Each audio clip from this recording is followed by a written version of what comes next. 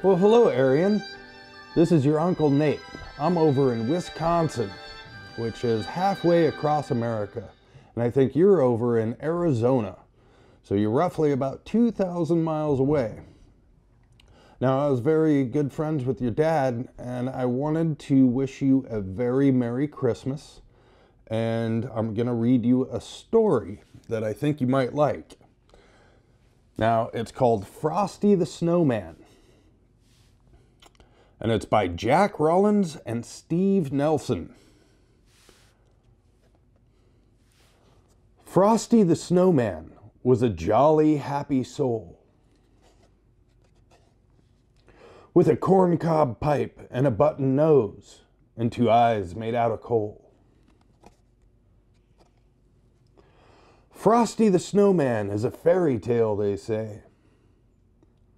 He was made of snow, but the children know how he came to life one day. There must have been some magic in that old silk hat they found.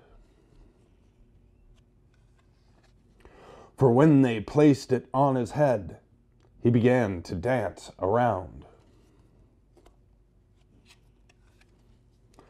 Oh, Frosty the Snowman was alive as he could be. And the children say he could laugh and play just the same as you and me.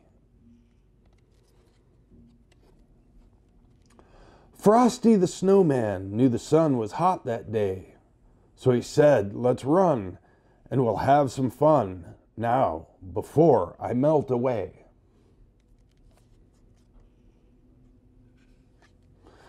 Down to the village with a broomstick in his hand, running here and there all around the square, saying, "Catch me if you can."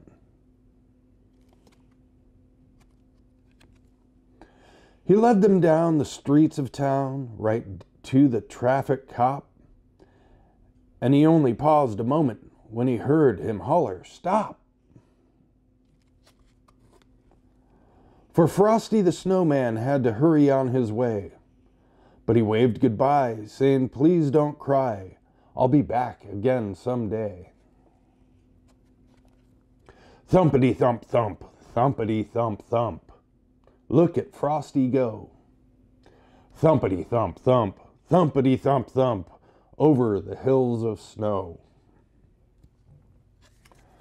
Well, that was Frosty the Snowman was a jolly, happy soul.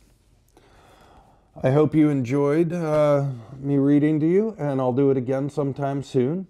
I hope you and Sharon are having a very Merry Christmas. You guys are loved, and I look forward to seeing you guys in the near future. I should be coming through Arizona sometime in the beginning of next year.